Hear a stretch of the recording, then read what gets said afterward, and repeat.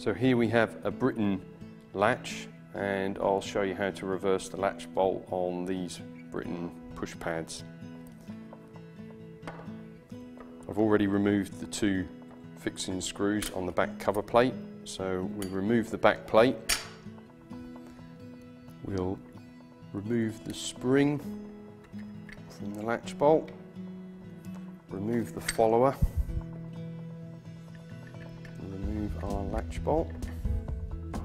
Then we have to remove this dummy blanking plate on the opposite side, replacing it to the opposite hand, and then turn the latch bolt around and replace that in the opposite side of the latch, replacing our spring,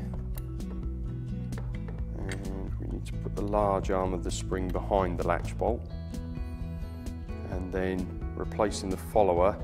The small cranked arm goes up into the latch bolt, so that's in place, and then replace the cover plate, make sure everything's lined up, and that should almost snap into place.